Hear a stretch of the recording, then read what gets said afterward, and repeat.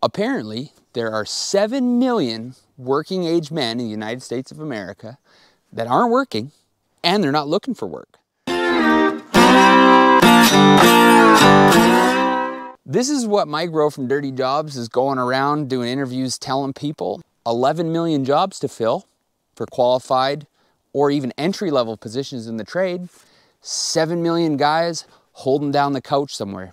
I can't wrap my head around it. Maybe you can help me out. If you're not working and you're not looking for work, that can only lead me to draw one conclusion. You are being a drain on somebody, whether it's society as a whole and you're drawing some sort of supplemental income that's provided by the rest of the fellas that decided to go to work, or you're just living on your girlfriend's couch, drawing down her student loan or whatever your scenario might be. I'm certain that there's a couple of them living in their mom and dad's basement, ruining their retirement.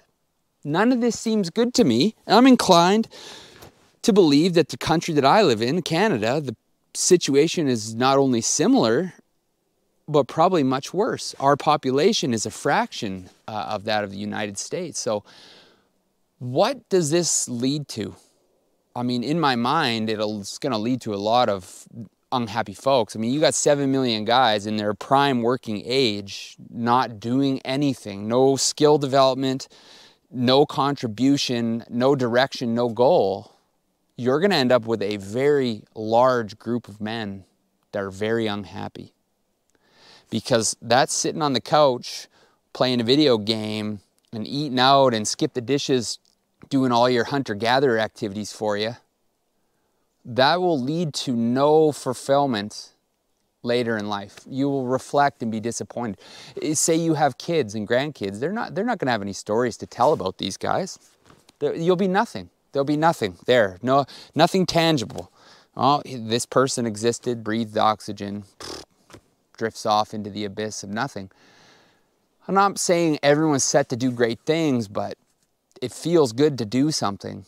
And I can only imagine that out of those 7 million people, and whatever the number is here in Canada, that the screen time that's being spent, because that was the explanation. Well, if you're not working, you're not looking for work, they described it as a lack of will as the problem. Well, what are you doing? Screen time was the answer. Now, I'm sure there's a lot of them that are doing other things, but screen time, the equivalent of a full-time job being spent on a screen of some sort. Now, I know I've become guilty of that, and a lot more so recently since starting doing the YouTube stuff. The screen time draws you in, especially if you're doing something that in a roundabout way is constructive. You're creating online content, or if you're a gamer of some sort, that becomes important to you, and there's nothing wrong with that as long as you're managing your time and fulfilling your roles in your household or whatever that might be properly, not just being a slug. So it's a cause for concern. It also makes me think that out of those 7 million people, that it is not a limited problem.